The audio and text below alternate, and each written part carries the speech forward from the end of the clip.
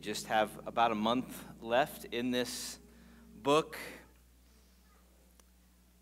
that has served us and inspired us and revealed the Lord to us. So Philippians chapter 4 this morning, verses 8 and 9. Verses 8 and 9 of Philippians chapter 4. And let's remember as we read that this is God's word. This is God speaking to us. This is God, in this case, commanding us lovingly, but commanding us, calling us to something, and we want to respond humbly and graciously and eagerly, just as we would instruct our children to respond, yes, Daddy, or yes, Mommy. We want to respond, yes, Lord, as we receive the commands of his words. Let's begin reading Philippians chapter 4, verse 8 and 9. Finally, brothers, whatever is true, whatever is honorable, whatever is just, whatever is pure, whatever is lovely, whatever is commendable, if there is any excellence, if there is anything worthy of praise, think about these things. What you have learned and received and heard and seen in me, practice these things, and the God of peace will be with you. Lord, anoint the preaching of this word. It's just sort of understood at this point in my life with my friends, especially on the pastoral team, that if we are going to drive anywhere, I will not be the one driving. We don't even talk about it much anymore. It's just an assumption. It's one of those things, just like you just wouldn't have certain people work on your car. You just don't have me drive your car. That's because one of the reasons, there's many reasons actually, if you want the guys to give you a list, they could. But one of the reasons is that I'm sure there are people that are lazier or more passive in directionality, but I'm not sure I've met them. I'm sure they're out there. But I tend to be very, very poor at directions. I forget where things are. I'm not sure where we are. I forget how we got there. Actually, just the other day, Bart and I were driving over one of the college campuses to look into a facility for rental, and I told Bart on the way in from the parking lot, you need to remember where this car is right now. And sure enough, when we got into the building, we'd been there 5 minutes or, very short period of time, I started to walk out the wrong door as we were leaving. So I'm just not very good at directions. Thankfully, I have a wife, so we get places, and God gave Siri into the world, and so I get many places much more easily than I used to. But it's one thing to be poor in directions in your driving. It's quite another thing to be poor in directions in your spiritual life. Paul wants the Philippians to realize the danger of being like me in their spiritual thinking and acting, in their directional spirituality, in the direction of their thoughts, in the direction of their life. He's basically coming to them and saying, you need to be going in the right direction. You need to direct your life in the way that God wants you to go. You need to direct your thoughts. You need to direct your actions. And as you do that, God will be with you. You need to direct your life. You need to point your life in the right direction. Don't get lost, Paul might say. Don't get lost, and don't be passive, and don't be lazy. You can't wander about in your spiritual life wondering where you are and where you're going and how you got there. Not a wise way to follow the Lord. So this passage is all about being directionally minded in our thinking and in our actions, going in the right direction. That's what Paul's saying. And he's urging upon them, as I would imagine many of my friends would urge upon me, where are you going? Where are you looking? Do you know how you got here? And he would say that to our minds and our lives. Where are you going? How did you get here? How are you directing your thoughts and your actions? Are you wandering aimlessly, or are you going in the right direction? This passage breaks down into a set of commands which we might call the direction of our life. He focuses on their thought life and then their actions. That's all kind of under the same category, the direction of their life. And then it comes with the promise, the God of their life. So the direction of our lives and the God of our life. The most lengthy passage, obviously, is the first section of commands. So we'll deal with that first, and then we'll get to the promise as we head towards our conclusion. So let's look at these commands at the beginning of this section. Verse 8 and most of verse 9 focus on these commands, the direction of our life. And he breaks that down into the direction of our thoughts and the direction of our actions. So you notice this beginning in verse 8. Look down at your Bibles. Finally, brothers, we don't want to skip over that word. This is Paul's reminder, subtle but affectionate reminder that they are the family of God. They have been called together as the people of God. They've been chosen as God's children. That though these are Gentiles and Paul is a Jew, God has brought them together in Christ. And so they share a purpose in Christ. With just that one word, he's communicating all of that affection and unity and direction and calling. Finally, brothers, he says. And we could translate it brothers and sisters. It certainly includes the men and the women that are part of this church body. Finally, brothers, whatever is, and then he goes on to list 6 virtues, we might call them, 6 qualities that they are to think about. They are to think whatever is true, whatever is honorable, whatever is just, whatever is pure, whatever is lovely, whatever is commendable. And then, lest those didn't cover a sufficient gamut of good things, he throws in these comprehensive terms at the end. If there is any excellence, if there is anything worthy of praise, and then here's the command, think about these things. Now, what struck me in reading some of the really smart commentators on these words is that pretty much they mean what they seem to mean when you read them. Pretty much. So, true means things that are true, things that are righteous. Honorable means things worthy of honor. Deserving of praise means things deserving of praise. The one kind of important distinction I would make, though, is these are not subjective qualities. This is not Paul speaking to a postmodern world and saying, look, whatever you think is beautiful is beautiful. That's not what Paul's saying. Perhaps you've heard of the story about the person who visited the Mona Lisa and was looking at it. I assume it was there in the Louvre, and he's looking at it, and he turns to a guard or somebody nearby and says, I don't like it. And the guard said, sir, these paintings are no longer being evaluated. Only the viewers are.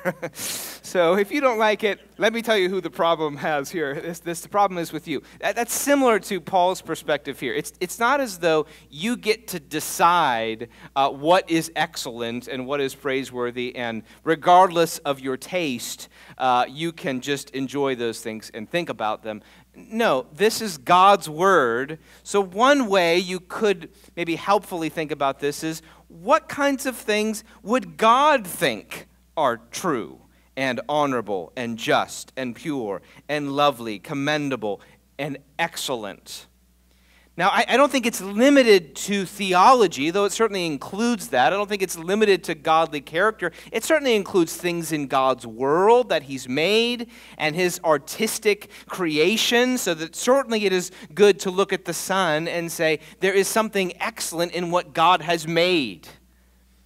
So this isn't limited to kind of a super spiritual list of evaluation. If you're a mathematician and you wonder, as Isaac Newton did, in the incredible complexities of the mathematical world or the physical world, that's not a bad way to describe the obedience to this list. The point here is, what kinds of things are praiseworthy, commendable, true, righteous, just, honorable from God's perspective? And those things should be the direction of your mind.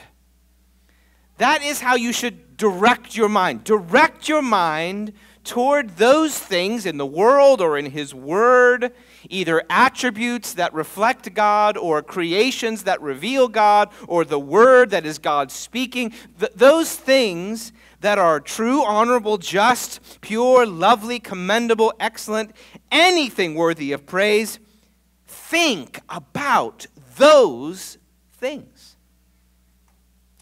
What this is absolutely rejecting is mental passivity. This is absolutely rejecting mental passivity. The idea that basically our thought life should be a series of surprise stops on a train trip to nowhere. That is not God's intention for our mind. We're on a train. Where are you going? I don't know. It's a surprise. Next stop, self-indulgence. Oh, this is a fun one. Let's get off. Next stop, bitterness station. Next stop, worry. Next stop, entertainment. Next stop, the bills. Next stop, marriage. And if your mind is like mine, that could have been like, 8 seconds. Is that how your mind works too? Bing, bing, bing, bing, bing. Where are you going? I don't know. It's just whatever pops into my head. This passage is rejecting mental passivity. It's requiring mental determination, mental direction. Paul, in my directionlessness, if Paul could come to me, if that was my spiritual way of being, he would say, where are you going? Where is your mind going? You can't just get in the car and drive around mentally. You can't just get on the train and wonder where the next stop is. No, he would say, we're called to a kind of mental direction in our life. Think about these things.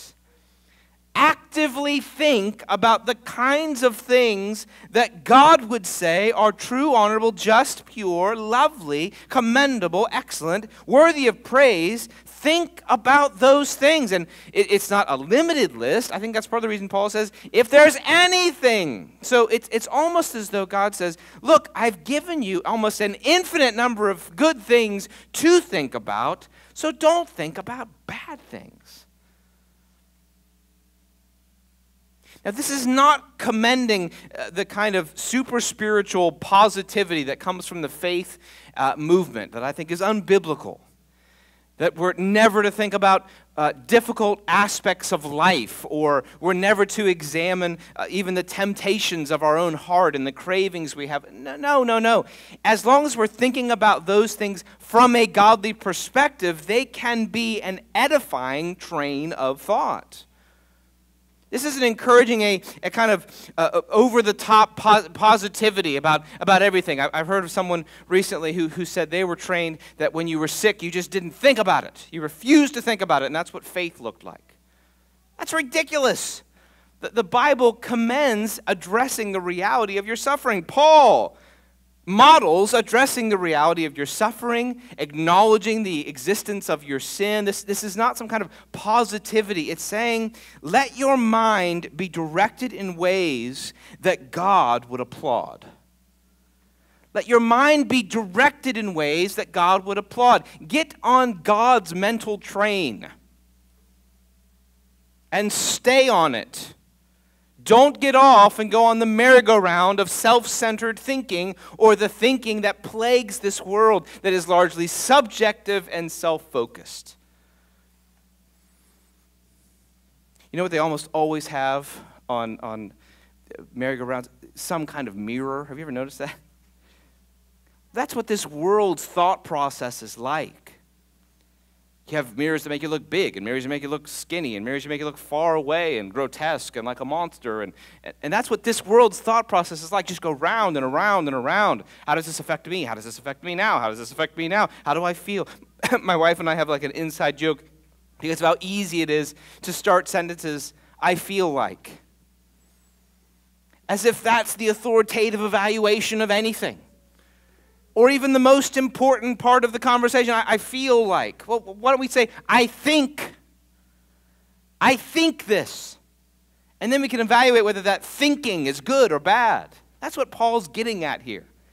He's getting at the Christian saying, look, your mind is a part of God's domain.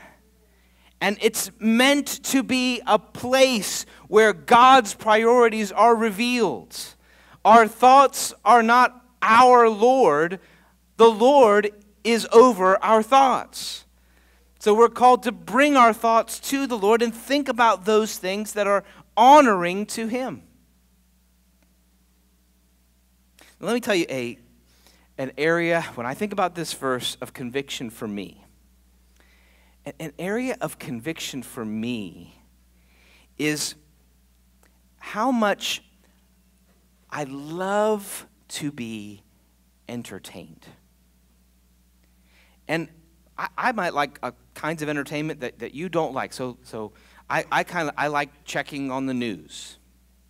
Some people like you might like that. There's nothing wrong with checking on the news. That could be actually commendable in a certain percentage, certain portion. I like movies. I like TV. I like having a phone that can search out different things. I like that. And some of those things are useful and can be edifying and good. But sometimes it feels more like I'm letting someone else do my thinking for me than that I'm using that to think God's thoughts after Him. You know what I mean? You know the difference?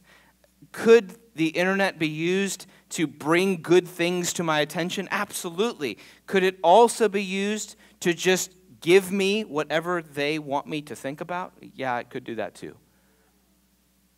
Where I'm just saying, think for me. What should I think about today? How about this scandal? How about this news item? How about this entertaining TV show? How about this? How about this train of thought? How about this? How about this? How about this? I'm just saying, I am wide open to whatever thoughts you have for me today. I just want thoughts. Just fill my mind with whatever thoughts you have. Fictional thoughts, real thoughts, historical thoughts, interesting thoughts, scandalous thoughts. Here I am. My mind is a blank whiteboard. Just write on it. The president and the Senate and this country and that star and that TV show and this issue over here and this interesting article about whatever. Now, could those things be things that I actively choose to use to think about excellent, praiseworthy? Yes, absolutely. But I think most of the time, I'm not going there looking for ways to think God's thoughts after Him. I'm going there looking for somebody else to give me things to think about. Maybe you're like that too. Because there's a certain easiness about that, isn't it? It's sort of easier. I don't have to think. Exactly. I don't want to have to think. I think all day long. I just want to receive thoughts. But the Christian is called to be thinking, to be actively thinking, and not just thinking anything, thinking the kinds of things that God would commend, things that God thinks are lovely, things God thinks are pure and just and honorable and excellent and worthy of praise. Now, if we put that filter over the things that we might search out or watch on a screen, it changes the way we would evaluate them. Would God think this is an excellent thing for my mind right now? Would God think this is lovely and true right now? Now, we have different convictions about what we can watch. You rarely, if ever, hear me commend movies up here because we have different ways of thinking about how something could be edifying. But what I'm mostly concerned about, and what Paul's mostly concerned about, is if there is a kind of passive, just watching without discerning, just receiving without choosing, and acting as though we are not called to think specifically those things that are honoring to the Lord. Let's think about social media. Are you aware that you're responsible for what you read? Sometimes we think that we're only responsible for what we write, which we are. The word says we'll be judged for every careless word. A terrifying verse in the Twitter world. in the publicly commenting world. Every careless word. But we're also responsible for what we read. So if we are reading things that God does not consider honorable, true, just, pure, lovely, excellent, we are neglecting our mental calling. We're being mentally passive recipients of thoughts that God would not consider true, honorable, just. There's not a neutrality when it comes to our mind. I'm just observing because your mind is engaged. So just something to be aware of when we're thinking Facebook, Twitter, Instagram, whatever. Are these things that God would consider lovely, honorable, just, true, pure? Now perhaps they are, and many of them are edifying things. But sometimes we think, I'm just observing. We don't realize you're thinking when you observe.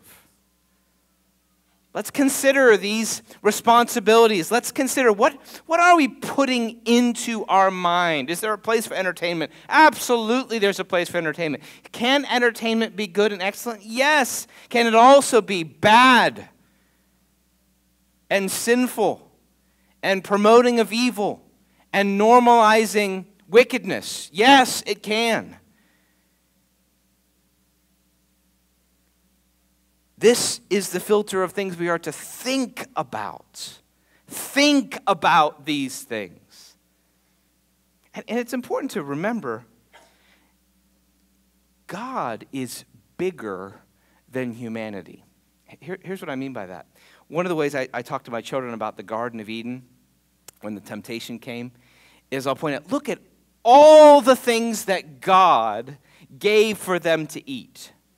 All of these different things he could eat. They could eat anything in the garden, just not the one tree. Well, that's always the case. The good things God has given us to think upon are always more than the bad things that the world urges us to think upon and that our own flesh craves thinking upon. There's an infinite number of things that can lead to an edifying experience of soul. There's more books than can possibly be read in a lifetime. I mean, trust me, Aaron is trying, and he can't do it. There's more books than possibly be read. We joke about, the stack of books we want to get to. If you're not sure what those books are, come to me. I had a conversation with a member of a church one time. I was trying to encourage them in good reading. I said, look, I can give you 100 books right now that are solid gold. Solid gold. So let me serve you. I wouldn't recommend just sort of browsing the latest, newest, what's popular, what's trending. Let's give it a few years and see if it is still trending. I doubt it. But you could get 100 books that you don't even have to, wonder about their quality or their biblical foundation or their orthodoxy, and they will edify your heart. And if you start reading now, and if you get to the end of that list, I can give you 100 more. There's good sermons and terrible sermons on the internet. There's good Twitter feeds and unhelpful Twitter feeds. There's good Facebook pages and unedifying Facebook pages. There's good comment threads and there's terrible comment threads. There's good websites and there's bad websites. There's an infinite number of things to study that would lead to the glorification of God.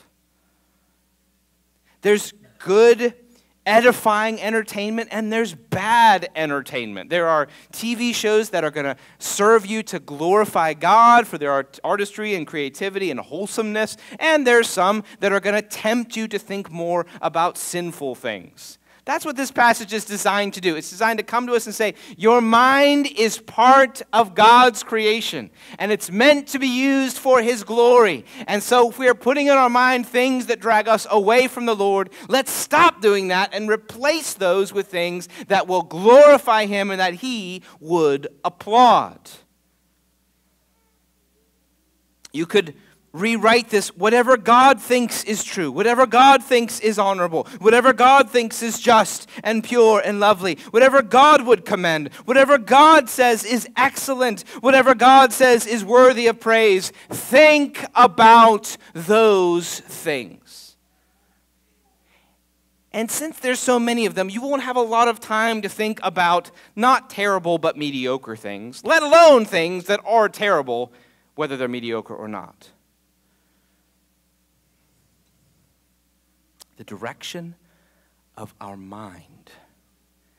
Direct your lives, and that includes your mind, in the right direction, and direct your life in the right direction. Notice he progresses, and in case there was any questioning of, well, can you give us an example, Paul? Yes, I can. Can you give us an example of what kinds of things you mean when you're talking about excellent, praiseworthy? This is kind of like Greek philosophy. Should we go after Aristotle, or are you a Plato guy? Well, who do you want to go with, Paul? Well, let me give you a model that's been part of my calling, Paul would say, is to show you in human form, in a non-divine human form, what it looks like to think and do and practice the right kinds of things. Verse 9, what you have learned and received and heard and seen in me.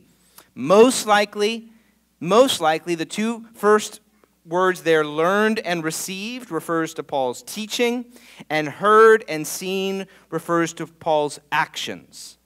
So he's talking about his doctrine, he's talking about his life. What you have learned and received and heard and seen in me, practice these things. Paul is not boasting here. He's simply modeling what every godly Christian leader, from a pastor or just an individual in the church, a mature individual in the church, certainly a leader of Paul's stature, should do, is to recognize that our mouth needs to be teaching good things, and our life also needs to be modeling good things, so that we could actually say to those that come after us, follow my example. Let me show you how to do this. No different than the dad who teaches his son which direction to turn a screwdriver. Paul's just saying, go in this direction. Because if you go the other direction, it's bad for you. He's not boasting right now. He's simply saying, I've shown you how to live in God's direction. I've shown you how to do it. So you don't have to sit there and wonder, if only God could have given us some kind of example. It's so hard. God is patient and kind. He doesn't come to us and say, be godly, and leave you to your own devices about how to do that. Think the right things, and doesn't tell you what those things are. Practice the right things, and doesn't tell you how to do that. He's not some coach that's barking, do it right, without telling you how. No, he shows you, he tells you, and then he says, now do that. Christianity is a lot simpler than we would sometimes want to admit. It's simpler. It's not easy always, but it is simple. And actually, Paul's practice and teaching have been recorded for us in Scripture. This is, again, why I think so much of the New Testament is dedicated to Paul's personal example. If you've wondered, why all the biographical sections about Paul? Well, in God's providence, God chose Paul to be an example for the early churches, and therefore an example for us. So his encouragement, his way of loving the church even in the midst of controversy, his trust in the face of difficulty, we are meant to look to Paul as an example. Now, he's not our ultimate example. We are ultimately pointed to Jesus in his humanity, for his righteousness is to be the model of our righteousness. But it's also true that Jesus is human and divine and had a very unique task of atoning for our sins. And so we're also given Paul, almost more than any other leader in the New Testament, to be an example to us. He's not divine, he's not to be worshipped, but he is to be an example, and that's what he is commending to the Philippians, so that we can read his words and watch his lifestyle in the pages of Scripture, and, like the Philippian church, we can practice these things. We can practice the doctrine he's given us. Doctrine like Romans 8:1, there is therefore now no condemnation for those who are in Christ Jesus. We can practice and rehearse the good news he's given us, so that there is now a righteousness from God that we have come to know through Jesus Christ. We can practice those things. We can practice his commands to love others as God in Christ has loved you. Forgive others as God in Christ has forgiven you. Do not be anxious about anything, but in everything with prayer and supplication with thanksgiving, let your requests be made known to God. We can practice these things. It's important to see the complementary nature of these commands. Our thoughts are meant to lead to a lifestyle which is filled with godly thinking. Our thoughts are meant to lead to a lifestyle which is filled with godly thinking. We're not meant to be mere Christian philosophers nor mere Christian activists. We're called to be acting and thinking in ways that are pleasing to the Lord. Direct your life, Paul would say. Practice these things. Practice them. What's the main thing you get out of this whole passage? Where are you going? Go in the right direction. So let's ask ourselves, are we going in the right direction? Mentally and practically. Are we? How are we? Let's celebrate where God has been at work. How are we going in the right direction? Let me give you an encouragement that's happening right now. Right now, you are going in the right direction. Because you are sitting in a church, one of many in this area, we're not the only one, that preaches God's word. That is going in the right direction mentally and practically. That is practicing what Paul said to practice. The Christian life is not impossible. It's not as though we're supposed to preach these things. You're supposed to say, well, yet another message that I never do. No, that's not true. You're doing it right now. Right now, you're putting your mind on the things of God. Right now, you're sitting in a chair that's part of the gathering of God's people. I suspect that you do this many times in the week. Do you read your Bible during the week? Well, then you are thinking God's thoughts after him. Have you ever thanked the Lord for some ordinary moment in the day? Lord, thank you for this wonderful weather we're having. Thank you for that sprinkling of rain. Well, then you're thinking God's thoughts after him. Have you ever celebrated progress in your child in some godly way? Well, then you're thinking God's thoughts after him. Have you ever loved your wife or your husband or invited someone over for hospitality? Well, then you're practicing the kinds of things that Paul would encourage you to practice. You are doing these things. And of course, it's always good to ask, where are we not doing that?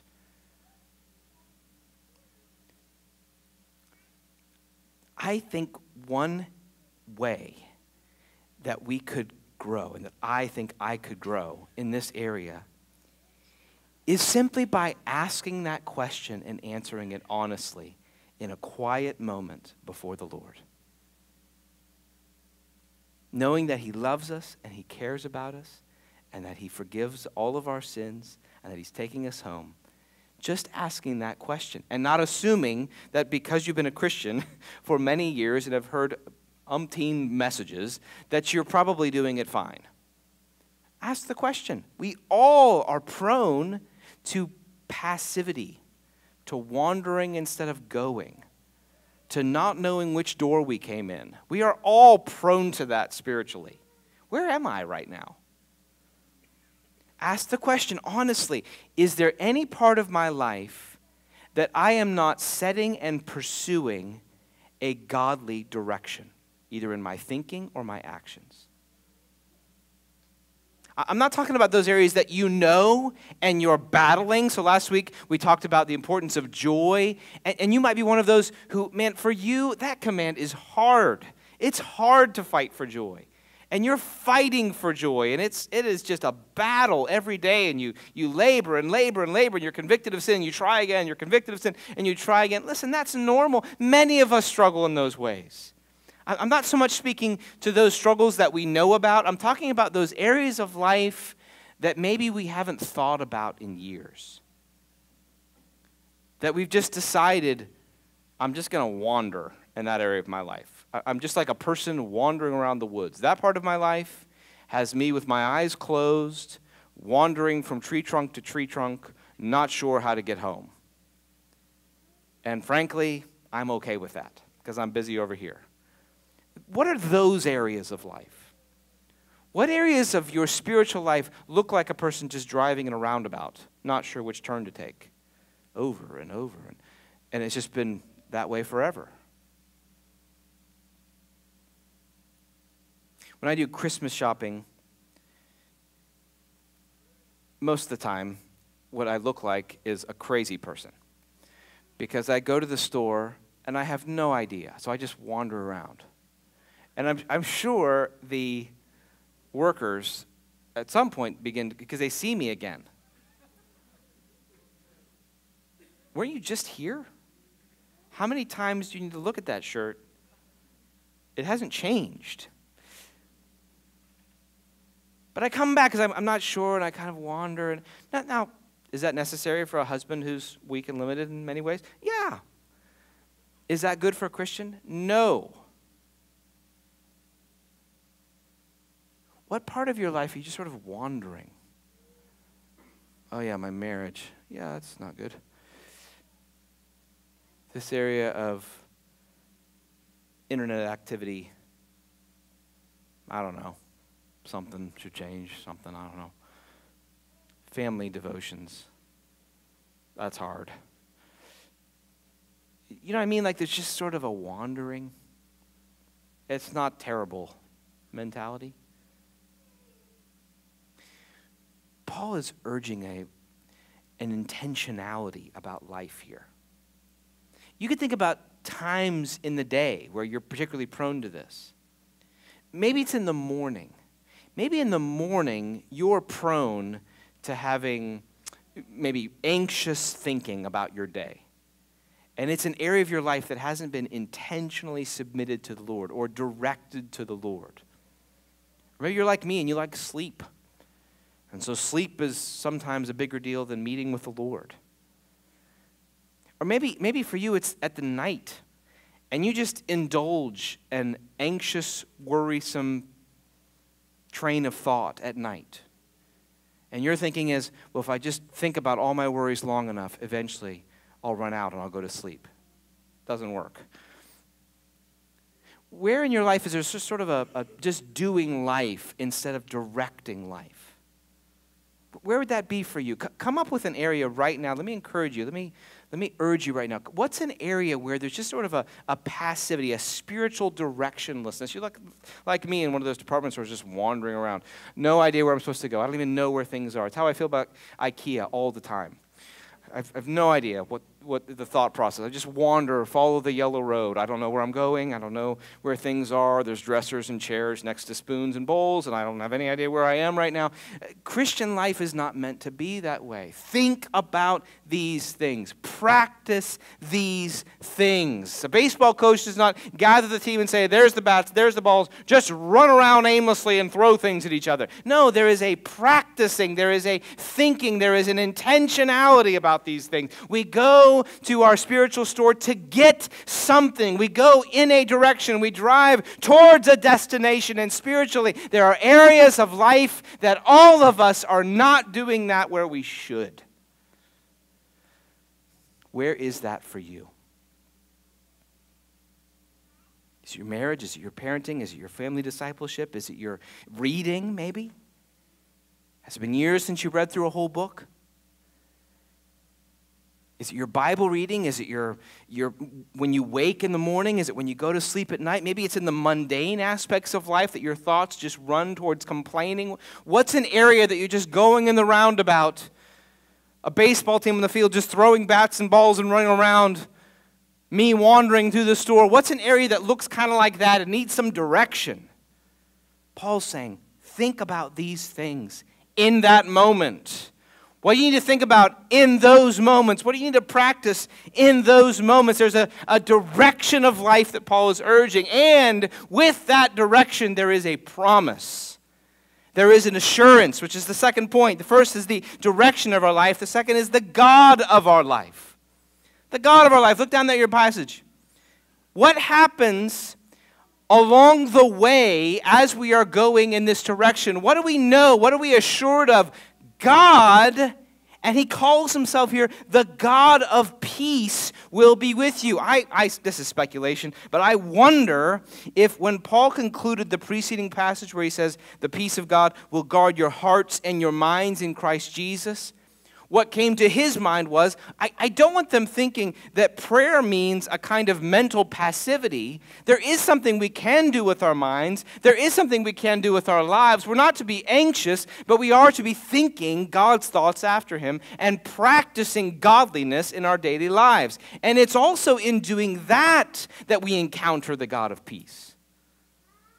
Peace comes through prayer, yes. Peace also comes as we are pursuing and thinking in ways that are honoring to the Lord and practicing things that are godly. Now, is God in his grace with us even when we disobey? Yes. But do we experience his nearness in a particular way when we are obeying him? Yes. How are both of those true? I don't know. But this promise is in some way connected to the command. It's not just a random phrase. Oh, and by the way, the God of peace will be with you. No, there is something in that as we are thinking about him and as we are directing our lives towards him, he promises that he, as the God of peace, will be with us. So let's go back to that part in your life where you're wandering around the store looking clueless. Where is that right now? I have them too. We all have them. Where is that for you right now? Listen, here's the promise. As you begin to take direction, it will feel scary. It'll feel strange. It'll feel like work. It'll feel like I've never been this way before. I don't really know for sure how this is going to work. You'll drive slowly. Here's what God's saying. I'm with you, and my peace is with you. Because when you start taking direction in an area that you've been directionless, you feel vulnerable because you're not very good at it. I'm not very good at it. It's not like those things where we know exactly where we're going and we know all the turns and the shortcuts and we're very good at it. When we start taking action in areas that we're not good at, we feel weak and vulnerable. So how kind of the Lord to remind his people, I am with you. As you take steps mentally in this particular direction to stop thinking cynically and in a complaining way and to start thinking in a thankful way, to stop entertaining yourself and letting other people do your thinking for you and start actively thinking, oh, your flesh is going to rebel against that. It's going to be hard. Can't I just watch my show? Here's what God's saying. I'm with you. I will give you peace. Well, that's just what I do. I just go to bed at night and I rehearse all of the burdens that I have. And once I've gone through them all 4 times, then I can go to sleep. And he says, well, why don't you try focusing on my faithful provision at the end of the night? I don't know if I could do that. I'll be with you with my peace. But I like television, and it helps me unwind. How much are you watching? I don't know, maybe 4 hours. Do you feel more spiritually rested when it's done? No, I'm just exhausted and I go to sleep. I have done that, okay? I'm not speaking to anybody else other than me. I've done that.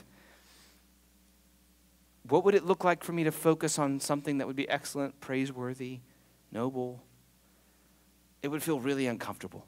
The God of peace will be with you. I'm just used to complaining. It's just the way I am. It's the way my parents were, my grandparents, my great aunt Matilda. We're all complainers. I don't know how to not be a complainer. I don't know how to communicate without complaining. The God of peace will be with you. I'm terrible at encouragement. I am just so bad at it. I try, and it's like I forget English. You're very good at this. That's all I had to say to you today. The God of peace will be with you. What a promise. Take steps out of the roundabout merry-go-round of non-excellent thinking and non-Christian direction, if you're a dad that's never taken leadership of family devotions, what's the first thing you're going to feel when you start doing that? Weak, lame, boring. I'll guarantee the first time you try to do it, most of your children won't listen, and your wife will look like she's terrified at how lame this is right now. Now, wives, please don't do that. But you can think that that's the experience. Oh, she's not liking this right now. You're going to feel weak. Thus the promise, the God of peace will be with you. I can't tell you where this area is, but I'll guarantee for every Christian here, there's some area in your life where your spiritual life is on the wandering roundabout of going nowhere and not knowing where you are. You're me, just wandering around the building. Oh, that's not the door. Where's the door? I don't know. Don't stay there. Pick an area and begin directing it Godward. And here's God's promise. I will be with you. I'll give you peace. I might not make you great at it right away, but I'll give you peace. I'll be with you on the journey.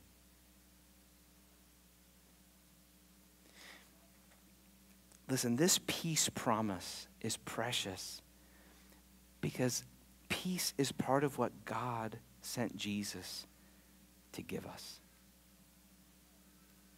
You know, when Jesus rose from the dead and he appeared to his disciples in that upper room, and they've been, there they are, wondering, doubting, not sure, anxious. You know what he said? Peace be to you. Peace doesn't just mean a warm, fuzzy feeling. It has to do with the Old Testament idea of shalom. It's God's blessing and kindness and goodness and care for his people. His assurance that he will watch over them and will bring them to blessing. That's the idea here. It's God's personal promise of his favor directed towards you as you take these trembling steps in a new direction. Brothers and sisters, the God of peace will be with you because the Prince of Peace died to change God's anger against us for our sin to favor towards us because of Christ's righteousness. The Prince of Peace experienced the condemnation of God so that the people of God could experience the peace of God as they head in the direction of God. This is what Jesus died to give us. Access to the God of peace. This is what Jesus removed our record of sins to give us. Proximity to the God of peace. To go and stay in the roundabout is worse than just disobedience. It's neglecting the very gift that Jesus died to give us. The active pursuit of and dependence on the God of peace. Sinners can experience the nearness of the God of peace because Jesus died for their sin. This is the effect of the gospel. So let me encourage you. Start in a direction. Pick one area. Don't pick 12. Pick one area of your thought life or your practice that you've been going around the roundabout, maybe for years, maybe forever. Start in a direction I guarantee you will feel weak and vulnerable. Start in a direction, and remember, because of Jesus Christ, death on the cross and resurrection, the God of peace will be with you.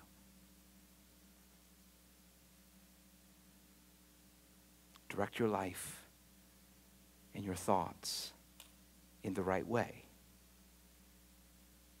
and the God of peace will be with you. Let's pray.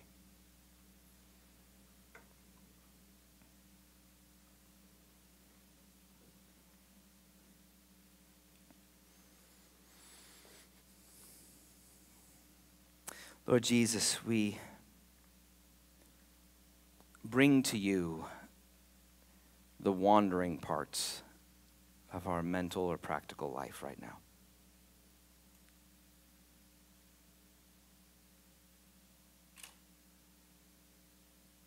Lord, those areas of plateau, those areas of passivity, we bring them to you. And we thank you for this word that you are speaking to us in that area. And I pray, Lord, that you would cause us to take a direction towards you. Lord, I pray for those who battle mental distraction and anxiety. I pray you would cause them to cultivate a sense of your nearness, confidence in you as they seek to fight for thoughts in your direction.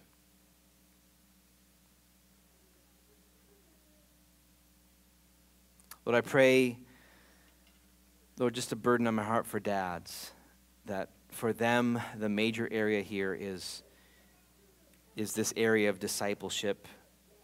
And their thoughts there are discouraging to them and worrisome and anxious. I pray you would bring their thoughts under submission to your power and your purpose for their life.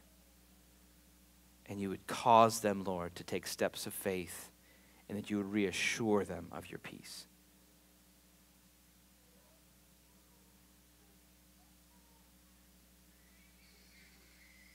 Lord, thank you for your peace. Thank you for the price that was paid for it, and thank you for the promise of it. We're grateful to you. In Jesus' name, amen.